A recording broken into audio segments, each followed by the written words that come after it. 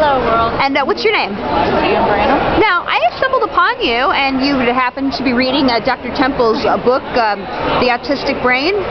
Now, Temple Gandin is following me on Twitter, which makes me really happy. And like me, Temple Gandin is high-functioning, autistic, and I want to ask, what does she talk about in her book? She's talking about the autistic brain and helping people to understand that a lot of the behaviors that they see stem specifically from areas of the brain that they can now light up, and she's helping to shape the way we view autism and the way it's treated and the way it's diagnosed. Trying to get away from labels. Yeah, that's really, really smart, you know? I mean, they do the labeling too much. I mean, basically, when I was a kid, they said they pigeonholed me as low functioning because I had, quote, autism. I mean, they said when I was a kid I would never do this and never do that. I mean, they just basically, they labeled me, and then they basically said I had some sort of mental illness called hypomania when I got diagnosed with my Asperger's syndrome, so. So you said you're doing a bunch of research on autism. What's the main core for that? Well, I'm a pediatric occupational therapist, so a lot of the children I treat have autism or are on the spectrum. So I figure the more I read, especially authors that have autism, the better I can understand why behaviors happen and help parents understand why their kids do the things they do based on other people's first-hand knowledge. So are you mainly reading Dr. Temple Gandin stuff, or? I read everything I can find written by anybody with autism. So who have you read about so far? I've read Donna Williams' books, and I can't name all the authors, but through the years, I've been a therapist now for over 15 years, so a lot of books and a lot of time. So, is it true that when Temple Gandin was younger, when she got her PhD and she'd stand before a mass amount of people, you couldn't even clap your hands because it would affect her?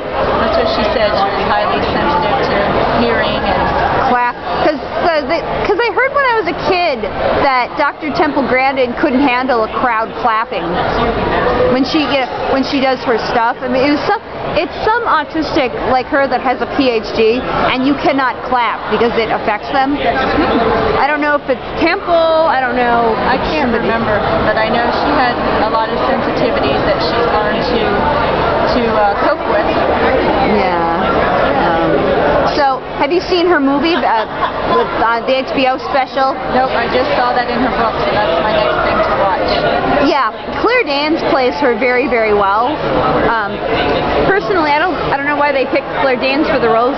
She looks nothing like Dr. Gandin, even when she was younger. So, I think Temple has a very unique look. But yeah, I basically had asked her last year at what she thought about, because she's all about early intervention, and she's all about she's all about early intervention, and she's all about kids learning at a young age. And I told her that for me, I didn't learn my social skills and my therapies until I hit my 20s. And I told her about where did she stand about people in their 20s learning math at the age of 21. And she got really blunt, and she goes, "So big deal! You learned math at 21!" And then she goes, "You don't need to worry about that. Just because you're autistic doesn't mean your mind isn't going to stop growing." So she said that I made mistakes too, and she talked about one of her lectures. She said, your mind is going to keep growing. That's real common for someone with autism. That's what they're teaching, neuroplasticity, that the brain just continues to lay new patterns in anything that you learn. Because back when I was a kid, they said that they have, my IQ was in the lower averages, and the teacher who was a quote autistic specialist said that my IQ would never grow during one of my IEP meetings at age 17, and she said, and I wanted to slap her. I mean, I knew in my heart that was a lie. But anyway, so what kind of therapy do you do with your children? Are you ABA, or what are you doing? I'm kind of very non-traditional pediatric OT because I was trained by physical therapists in my early years of working, so I do a lot of neurodevelopmental treatment, which has to do with handling and teaching the body to connect to the earth prior to learning. So I feel like a lot of kids with autism don't have a connection of where they are in space. So what age ages do you work with the kids? It's really any age all the way up to adulthood. So right now my youngest my caseload is just 2. 2 years old, and how is he? He's a cutie pie. Cutie pie? He'll probably be considered high functioning, and he's learning his verbal now, and he's learning to do things fine motor. He's made major gains in his body, just kind of learning how to move and learning how to connect, and his gross motor is just taking off, and in that case, now his fine motor is following suit, so it's really great to see. What do you do in your occupational therapy?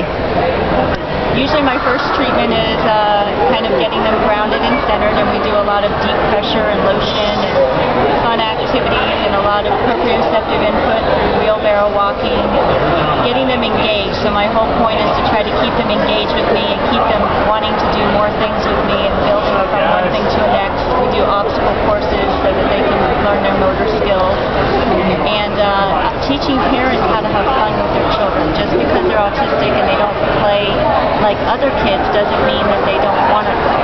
So teaching parents to get down on the floor with their kids, roll around, keep them involved. Yeah, that's what they do in Japan. They play with their kids. It's the nature versus nurture. Yeah. From what I read in one of my psychology courses back when I went to Georgia Perimeter College, I took a psychology of human development, and they said that in Japan, the mothers and fathers play with their children, so that's very good. I like wonderful to see the parents for the first time enjoying their kids and their children seeking them out for play rather than as a tool or for food.